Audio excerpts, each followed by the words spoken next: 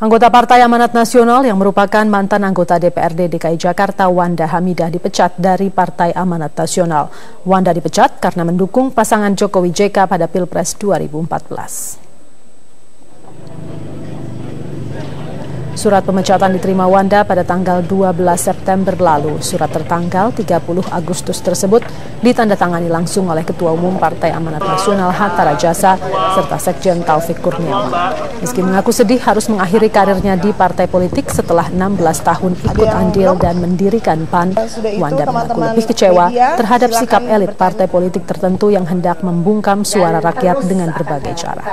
Bahwa perjuangan terhadap tapi karena saya sudah 16 tahun berada di PAN dari semenjak berdirinya dan ikut hadir pada acara deklarasi pendirian Partai Amanat Nasional, namun saya tidak kecewa atas pemberhentian ini karena apa yang terjadi pada diri saya tidak ada kekecewaan dan saya tidak ada penyesalan apapun atas pemberhentian saya dari keanggotaan Partai Amanat Nasional, tapi sebaliknya kekecewaan terbesar saya justru pada apa yang mengancam kita, yaitu hasrat kekuatan elit politik yang hendak memasung suara, yang hendak memasung suara saya, yang hendak memasung suara Anda, dan hasrat kekuasaan elit yang hendak memasung suara rakyat.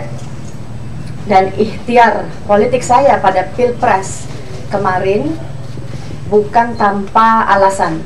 Saya memilih Jokowi, pasangan Jokowi dan pasangan Yusuf Kala karena saya bersetia pada amanat nasional dan cita-cita reformasi.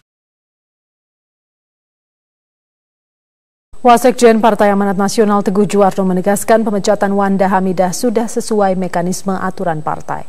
Teguh menuturkan sikap PAN yang mendukung Prabowo Hatta di Pilpres 2014 merupakan sikap yang dihasilkan lewat forum tinggi Rapat Kerja Nasional. Surat pemecatan pun sudah ditandatangani Ketum Hatta Rajasa.